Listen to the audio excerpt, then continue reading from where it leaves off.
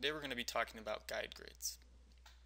When we're setting up our sheets, it's important to have a frame of reference so we can place all of our views in the exact same location on different sheets. To show you what I mean, let's go ahead and go to our project browser and go to our level 1 sheet. I'm going to use what's called guide grids here. So from my view tab, I'm going to go to guide grid. Now I have the option to choose existing or to create a new. I'm going to go ahead and create new and just call it plan views. Hit OK to say I'm done. Now whenever we create guide grids, it by default covers your entire sheet like this, and I really don't need this much information, so I'm going to resize it by clicking and dragging on the blue grips.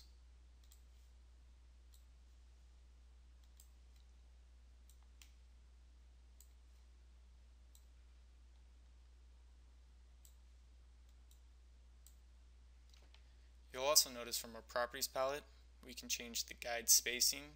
Currently it's set at 1 inch. I'm going to go ahead and change that to 2. Now all I really want is one point of intersection here, so I'm going to resize this, shrink this up a little bit more. You'll see why in just a moment. Alright, so there we go. So you have the option to move this. If I just select, hit MV for move, but as you'll notice, it only allows me to select the grid lines itself. I'll just move it over just a touch. Actually, I liked it better where it was. I'm going to hit Control Z to undo. There we go. So I'm going to go ahead and bring in my first floor plan. Just click and drag. And we'll just place it about there. Now I want to snap the plan view to the guide grid. So if I just select this, MV for move, you'll see that it only allows me to snap on datum elements and not on any of the geometry itself. So I'll just go ahead and grab my number 2 grid line, and I'm going to move it to the intersection, SI for intersection, or guide grid right there.